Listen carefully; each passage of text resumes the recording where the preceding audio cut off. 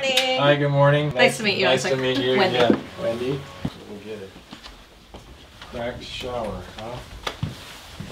This is the bathroom here. It's tiny. Okay. Little guy, huh? Very small. Okay, so how did you find out that it was leaking? When we bought the house, actually, the inspector said it was leaking. And we Okay. had intended after we purchased to renovate this bathroom. And we renovated the master bathroom and Okay.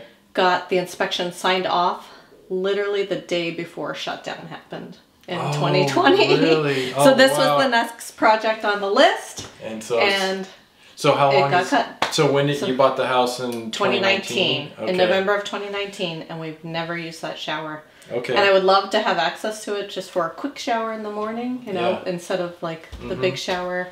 So the inspector, it just noted on his report that it had been leaking? Yeah, and you can see the big crack in the Yeah.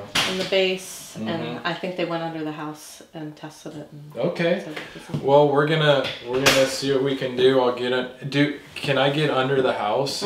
I can show you. Okay. Do you want to go under the house? I don't know. Yeah, I don't know if I want to, but I might need to just to look up and see if there's any water damage to the wood under there. Okay. We'll see. I don't know. I'll take a peek in there. If Okay. it's too tight, I won't go. But if I can get in there, I might go under there. We've had some pretty big guys go down there. So Have you? All right. I think you'll be fine. Okay, then I should be able to fit. Yeah. But yeah, so what we'll do is I'll do some inspection. I'm gonna have to remove the pan and get down to the waterproofing and find that failure point, and then see if we can do a repair. I mean, ideally, would you just want to repair what we have without doing a full redo, or are you I don't know. prepared? It's tricky because of this, like cutout and stuff here. So I Yeah. feel like if we take the whole shower, then it's like, oh, we have to replace the countertop now, and you know, it's like one thing leads to another. Yeah. So I'm open to either just fixing the bottom, or if we have to, gut the whole thing. Okay.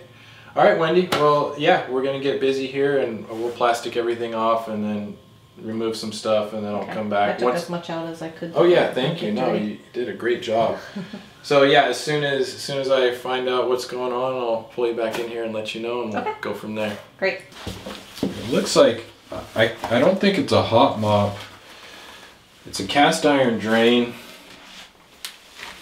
Cast iron drain, and I can see the weep holes. It's got some big weep holes in it, but yeah, it's definitely cracked. Look at these big cracks in it. Big old cracks in this pan. So something's going on here. This shower, I'm guessing, was probably, I'm guessing early 80s, maybe even late 70s from the looks of it. And she wants to try to save it if we can. I mean, it would be cool if we could do that. I mean, we wouldn't be able to find this wall tile anymore, but we could just change to like a white 4x4 dowel tile ceramic or something and maybe patch this in. But I think before I bust this pan out, I think I want to get underneath Zach and take a look from up above and see if I can see any like termite damage or water damage from under there. So I hate crawling under houses. I don't like spiders. I don't like spider webs. I don't like rats. I don't like any of that stuff. But it's a pretty short crawl, so I'm gonna do it. I'll just put my sweatshirt on and let's go check it out. Oh, and before I do that, check out this wallpaper. It's got like, never seen wallpaper with gorillas with their skeleton ribcage showing.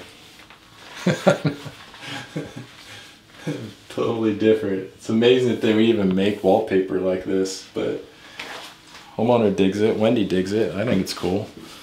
Kind of a jungle theme of this bedroom here. Almost like, maybe not jungle, rainforest. I like when people do things different, you know, not just run-of-the-mill cookie cutter stuff. Definitely different style.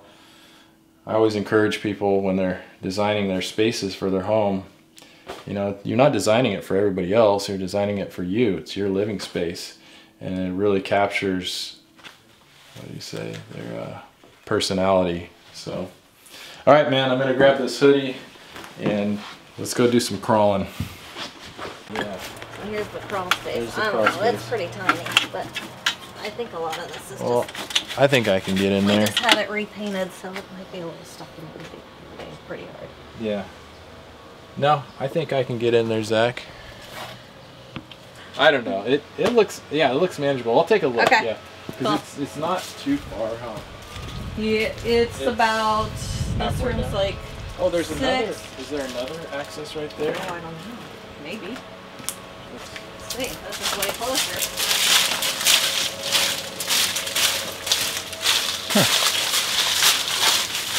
Huzzah. Right here. And this is the bathroom right here. Yeah, so that's way closer. Oh, there we go. Nice. Oh yeah. 6 feet that way or 7 feet that way. Yeah. Yeah. No, this so is. over and this over. Cool. Yeah, this is what Great. we do. Beautiful. Okay, thanks, Wendy. Yep.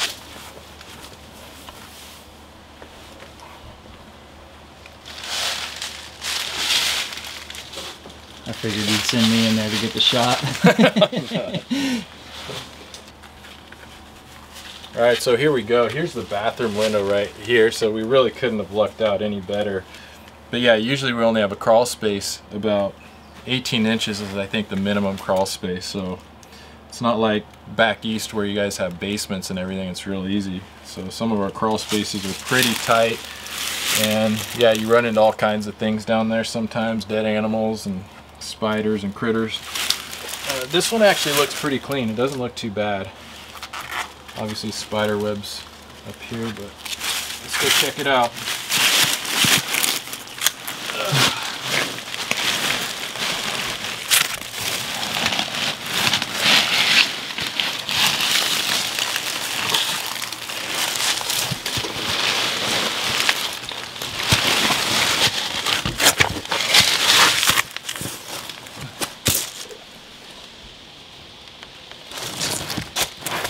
Oh yeah. All right, Zach. Yeah, if you can you hand me the camera? Perfect. Thank you. All right, so there's the shower right there. Let's see if I can zoom in. Want me to turn the water on? Yeah, actually that might be a good idea, Zach. Yeah, go ahead and run the water for a little bit. So there's the shower.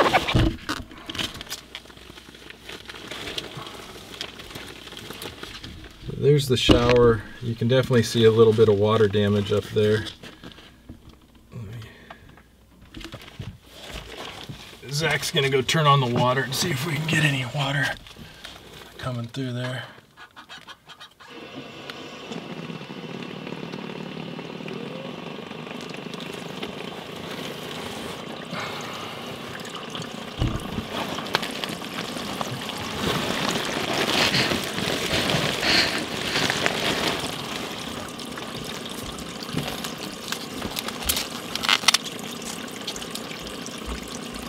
So yeah, here's evidence of the water staining here, but I don't see a ton of water damage.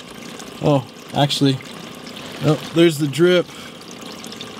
So Zach's running the water and we got the drip coming down. I don't know if you can see that. I'll try to get this other angle.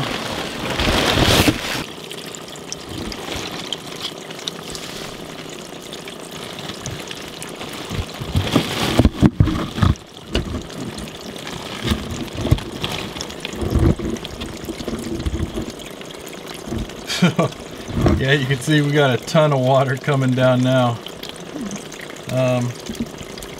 Got a little bit there, and then it's dripping on the other side of this big girder here. But definitely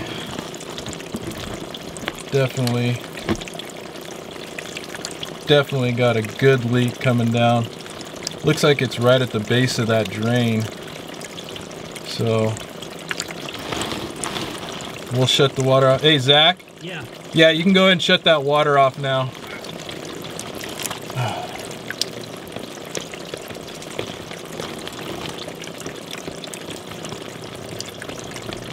I'm having Zach turn the water off. Then we'll go back in and figure out where it's leaking, how it's leaking. Okay, so Zach just turned the water off. Hopefully this thing drains out here pretty quick. So yeah, let's go see what's going on. I'll crawl back out of here, get up there.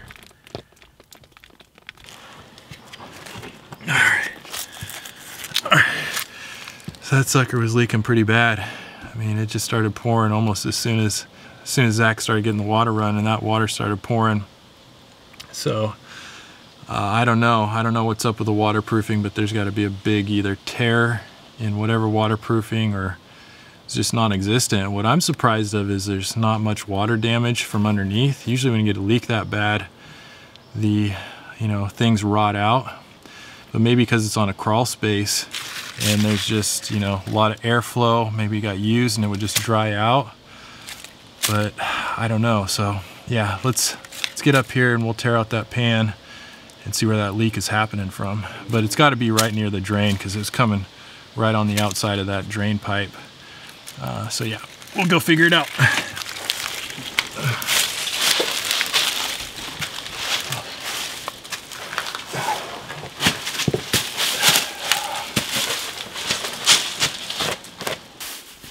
Luckily there wasn't any insulation under there though. A lot of times those crawl spaces have insulation hanging on the bottom of the subfloor and you just get itchy and covered with stuff, but I just got dirty spider webs.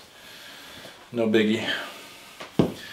Alright, so let's get this pan torn out and find out where this leak is.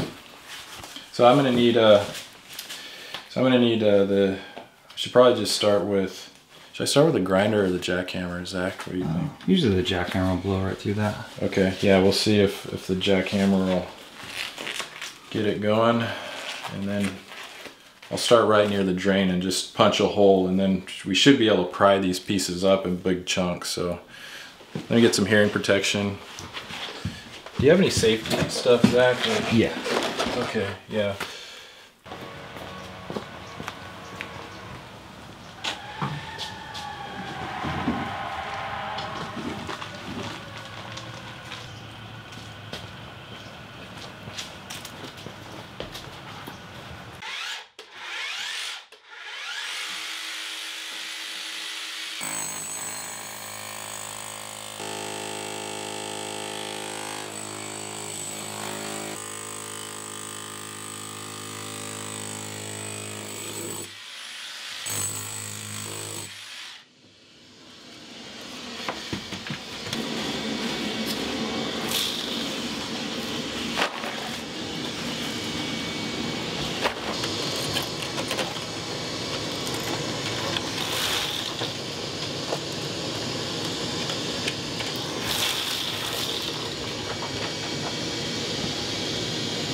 There's no waterproof.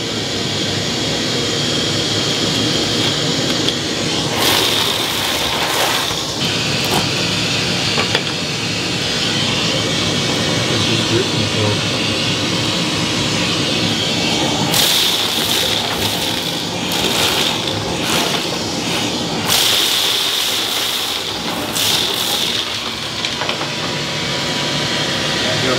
Tar paper?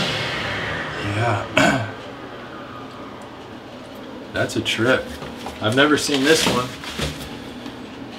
And look, I thought there was no waterproofing at all. Like, I'm just looking down here and I'm looking at bare wood. I'm gonna get in on this, Zach, see if we can focus in on this. But there is, what they did is they put just a layer of really thin tar paper, and it's, I mean, it's pretty much gone now.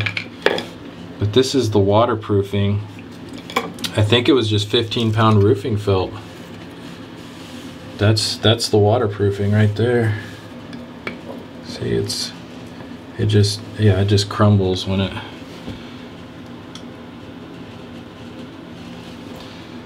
So yeah, that's just like that aqua bar paper that we use. It is so thin. Yeah, it just comes apart. I don't even think it's 15-pound roofing felt. So yeah, they tried to waterproof this. I mean, you can see they use tile and bits of tile in here to block the weep holes and stuff. That's what this tile is down here, to try to keep the weep holes free. But yeah, I've never seen them try to use just 15-pound roofing felt. I wonder what they even tried to do in the corners and everything. Pretty much no waterproofing. And so everything was getting down to the pan. There's no pre-slope either. There's no pre-slope under that tar paper. So the water just went in there and just drained right through. It's really surprising there's not more water damage underneath. You know, usually when you see stuff like this, it's...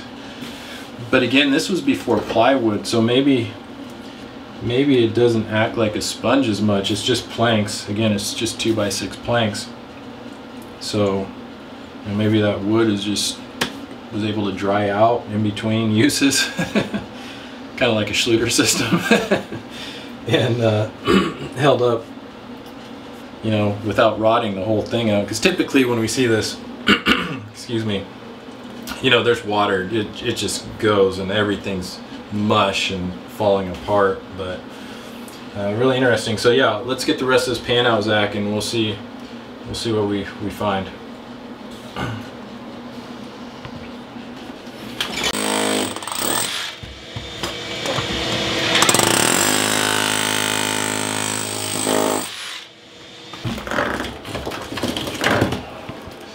Yeah, there's our waterproofing roofing felt kit.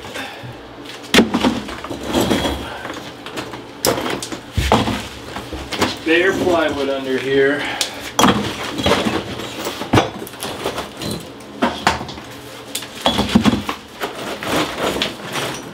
Yeah, I wonder if this is the way that they used to do it, man. I mean, I wonder if this was like a thing, because the tile is installed really well. You know? So it's not like this was a hack job and the tile was, I mean, but they might not have used it very long.